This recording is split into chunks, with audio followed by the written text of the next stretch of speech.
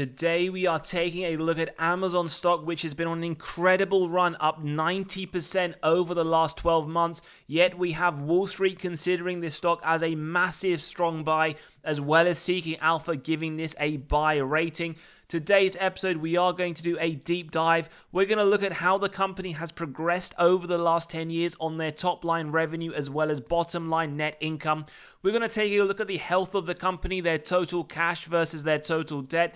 We will also touch upon the dividend payment when we see them starting to pay a dividend.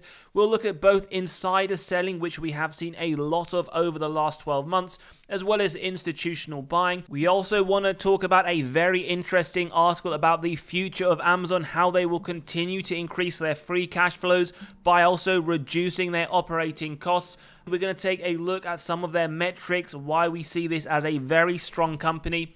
And for those that don't like looking at individual companies, we are going to take a look at a brand new ETF, the VT Vanguard Total World Stock. And you can look at that consideration as opposed to investing directly, whether it's into Amazon or a particular individual stock. As always, we will run the company through our own intrinsic value calculator to get not just the intrinsic value, but also our acceptable buy. And what we want to do, we want to specifically focus on the DCF model, giving you what we believe to be a low, medium, and high forward growth rate, so you can understand to see where the analysts are expecting this company to be over the longer term.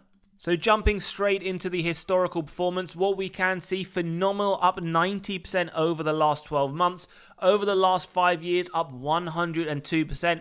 And if you've been a long-term shareholder over the last 10 years, you would be up a very strong 1,046%.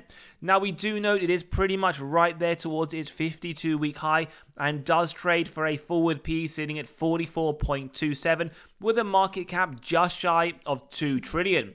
Now, in terms of the company's growth, as always, on the top line, whilst we may look for 3 to 7% growth year on year, that is for a more stable company. Amazon is a fast grower. As we can see, they've increased their top line over the last 10 years by essentially 6 times, going from 89 billion to 575 billion. And from this graph, it is easy to see that they are growing it consistently year on year, and it doesn't look like it will be stopping. Now, in terms of the bottom line, net income, what we can note from there, in fact, December 2014, they did make a loss, 241 million. In their latest annual report, a net profit, net income, 30.4 billion. So it has grown very rapidly over the last 10 years, although we do note some inconsistencies, notably December 2022, where it did drop as well. But overall, on the longer term, this is a company increasing their top line as well as bottom line at a very rapid rate. Now, we will get onto future expectations shortly too. In terms of the health of this company, well, they've also increased their cash and short-term investments very rapidly from 17.4 billion to 87 billion in their latest annual accounts. And we can see the trend over the last 10 years, that cash position has been building year on year for the large part. In terms of their essential total debt, now numerically and directionally, what we do note is that it has in fact increased from around 14 billion in December 2014 to a very large 161 billion in December 2023. And in fact, it has increased at a much rapid rate than their total cash. So we can focus on the net debt to EBITDA to understand if there are any red flag indicators based purely on that total debt balance. Now, we have had a few companies, notably Meta Platforms, that did initiate a dividend this year. Now, whether or not Amazon or Google, the likes of these companies will, we aren't too certain. We cannot predict this. But if we were to take a look at their earnings per share on a forward basis, and we were to look at a payout ratio very similar to what Alibaba has done, very similar to Meta Platforms, it is between the 10 to 20% range. So we do foresee if there is a dividend to be initiated over the next 12 months, the yield will be very minuscule, between 0.23% and 0.45%. As always, do let us know your thoughts. If you were a shareholder, you would prefer to see a dividend paid, or because of the metrics we're about to come on in terms of the ROIC, that they should just keep reinvesting that cash back into the business. Now, let's have a very quick look at their growth metrics. So they do in fact get an A- grade. Year-on-year growth, just under 12%, significantly higher than the sector median. Forward looking as well, they are anticipating around a very similar growth to their top line, and as we can see, the industry leaders, the majority of them are averaging around 3.8% expected. And we also note the same is to be said for the EBITDA growth as well as the earnings before interest and tax. So very, very strong growth with this company. It doesn't look likely to be slowing down as well based on those forward estimates. In terms of their profitability, well, again, very strong A+ grade. We see their margin 47% above the sector median. Their bottom line margin marginally better at 5.3%, with the sector coming in at 4.58%. So a lot of metrics that you can take a further look if you do want to pause the screen. But overall, they do get some very strong grades for both profitability and, as we saw, on the growth. Now, in terms of insider ownership, what we have to talk about here is it's quite significant at 12.3%. When we do look at the likes of others, it is a lot lower, in fact, low single digits. What we note is 5.58 billion of insider selling over the last 12 months. As we can see, the majority of this did come in Q1 of 2024.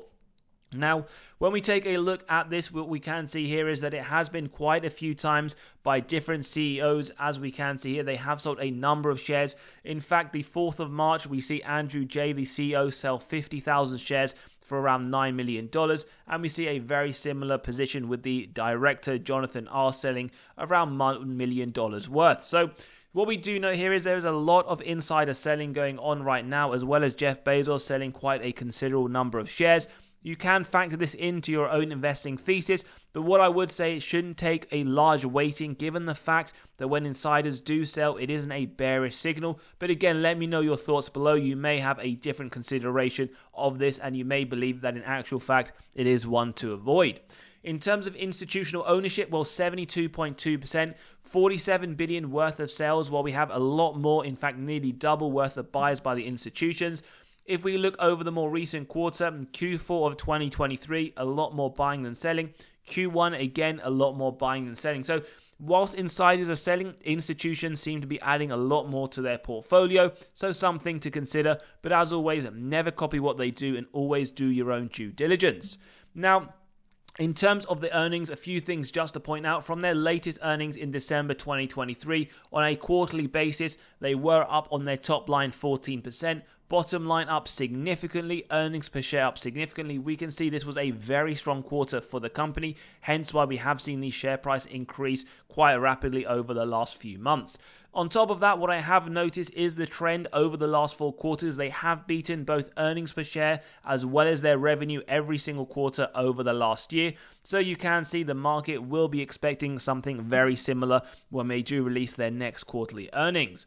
Now, what is quite interesting to note is that they are growing to over 750,000 robots working in the warehouses, which is very, very, very good for their bottom line, as they will be replacing over 100,000 humans. Now, we're not going to get into the detail of whether or not this is what they should be doing, but what we can see here is that they are rapidly increasing their use of robotics. If you do look back, essentially into 2021, they did in fact reduce their employees by 100,000. Now, essentially in 2022, they have 520,000 robots.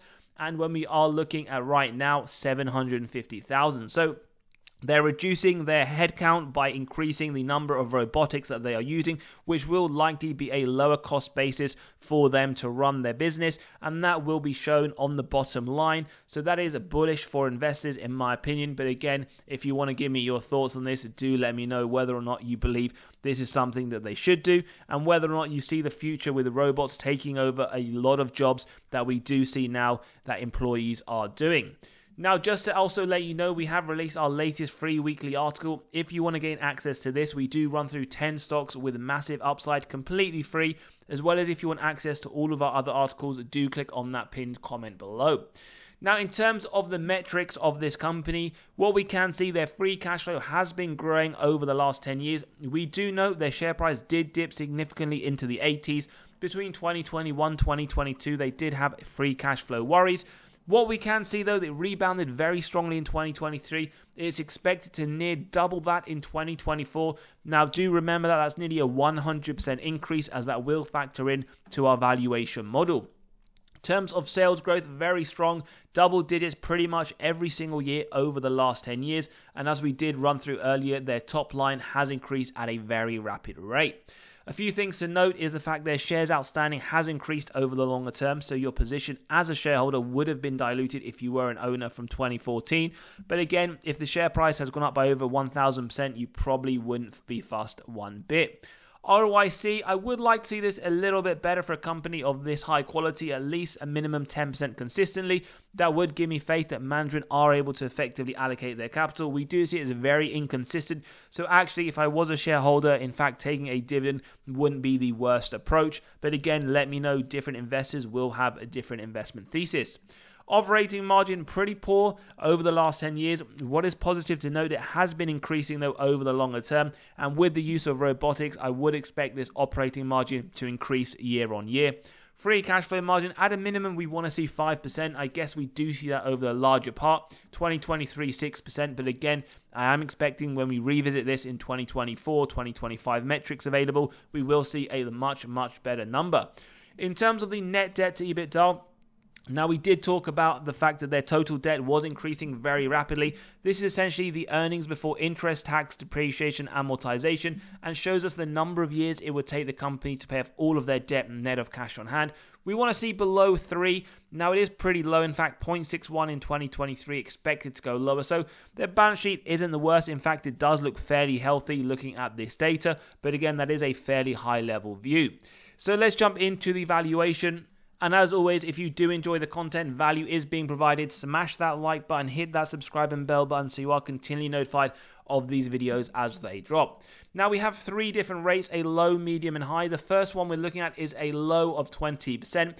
Now you could argue you want it to be higher, lower. It really does come down to your own investment thesis. What I would say is if you do want to run your own numbers, you can grab a copy of this valuation model to get to the own intrinsic value and acceptable buy of companies in your own portfolio by clicking on the pinned comment below.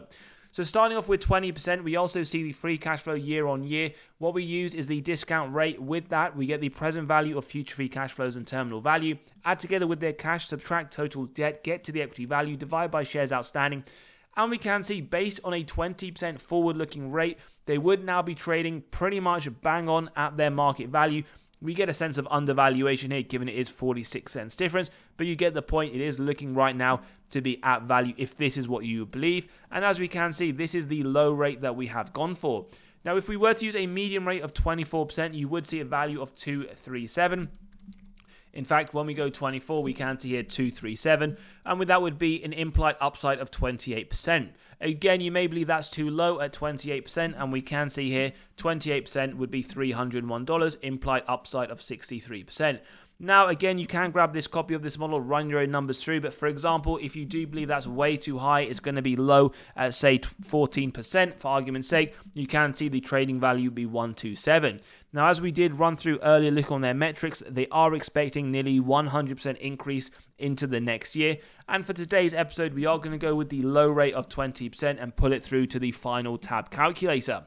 So the intrinsic value in today's episode for Amazon is purely essentially the DCF model at $185. Now with a value of 185, we essentially use our margin of safety and we use a 10% level and execute on that if it meets 3 criteria: a wide moat, strong financial metrics, and good forward-looking data. Now, it really depends as an investor whether or not you believe that this company does trade at a premium if you are happy to buy at essentially a 0% margin of safety. If you were looking at a 5%, it would be about to 176. As we said, 10% at 167. And for those at 15%, 157. Personally, I like to look at value plays at around a 20% margin of safety, so near enough that $148 mark is where I would consider a position, although I do hold this indirectly via ETFs. But as always, do let us know your thoughts in the comments below. So Amazon right now, in our opinion, trading near its intrinsic value. Bear in mind that is off the growth rate of 20% forward looking over the next 10 years. In terms of Wall Street and their forecast, well, they see upside of 14%, $211. And that essentially means upside 14%. But when you look at that $211 mark, it is in between the two assumptions of 20 to 24%. So forward looking, they are estimating around 22%. Now, again, this will come down to every single investor, what they believe. It is very subjective. So let us know your thoughts in the comments below. As I mentioned, for me, this is trading pretty much at its intrinsic value. So for me, this is definitely going to be one that I wouldn't look to add. But let us know below. And what I would say, if you are someone who doesn't like to buy straight away an individual stock, there are different ETFs that you could consider. Today's episode, we can put the spotlight on VT. This is the Vanguard Total World Stock ETF. It does have an expense ratio that is very decent at 0.07%, market price of $107.61. Now, in terms of looking at their holdings, as we can see, Amazon is in fact their fourth largest holding with a weighting of 1.99%. Top three is comprised of Microsoft, Apple, and Nvidia, which does seem to be a recurring theme in the majority of those ETFs. But again, this can be one for your consideration. You also have Meta and Alphabet included in that position. Now, in terms of the performance historically, what we can see here is over the last year, it is up 22.75%, a very strong year for the market. When you expand over the last 5 years, around 10.95%. Over the last 10 years, around 8.77. And if you have been holding this since inception, around 7.8. Again, index funds, ETFs, they're not for every single investor. Different investors are different strategies. But do let us know your thoughts in the comments below. Maybe you do prefer an ETF. Maybe your strategy is half ETFs, half individual stocks. But as always, if you enjoyed today's episode, do smash that like button, hit that subscribe and bell button. And as always, we'll see you all on the next one.